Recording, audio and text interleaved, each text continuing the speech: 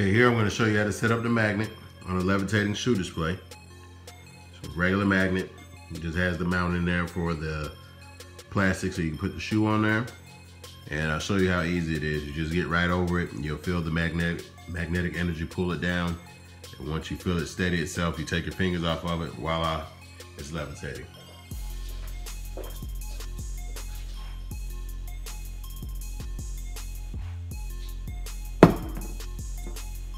That time didn't work. It's a real strong magnet, so it's gonna pull.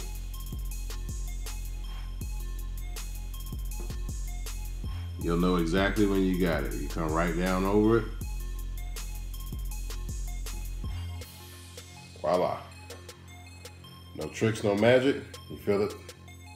Goes right there.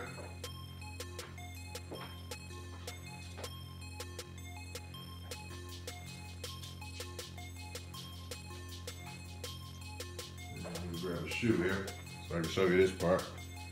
This is the plastic tray that you're going to use. Pin up so it catches the shoe. You put this on top of the magnet.